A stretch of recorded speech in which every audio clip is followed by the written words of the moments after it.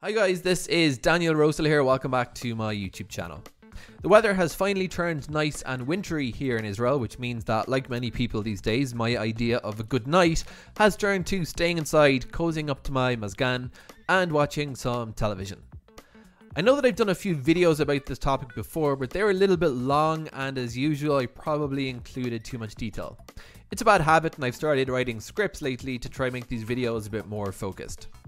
So today I wanted to share my method for improving my Hebrew through YouTube again, in the hope that it can help other learners to use this fun and low effort method for improving vocabulary. Of course, going out and actually speaking the language is vital to success, but personally I find that knowing that I have a richer vocabulary under my belt boosts my confidence, and it all feeds into the slow process of becoming more fluent in this language. I've been using this method for a few months now and I can already feel that I've learned lots of useful vocabulary through it. So I wanted to share what I found with other Olim or anyone in general who's learning modern Hebrew.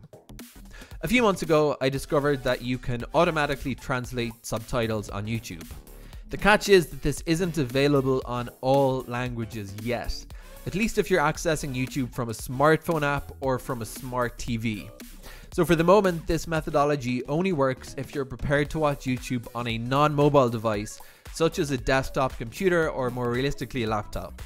The second catch is that this only seems to work if subtitles have been manually added.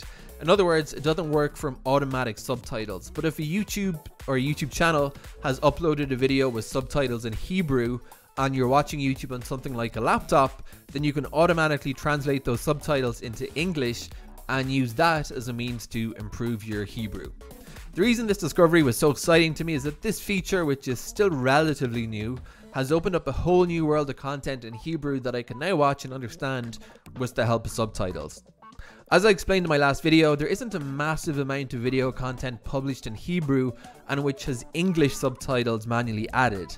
There are shows of course like Shtizel and Fauda, but if you also like learning languages this way, it's still relatively easy to exhaust this limited pool of content.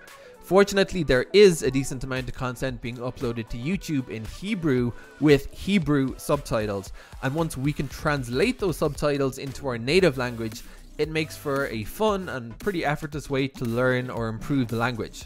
So to save other learners the hassle of having to track down this material across YouTube, that is Hebrew content with Hebrew subtitles, I built a pretty big playlist with about 2,500 videos, which anybody can access. I'll leave a link to it in the description.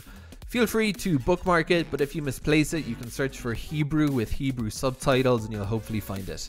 The playlist draws a lot from content uploaded by Kan Digital.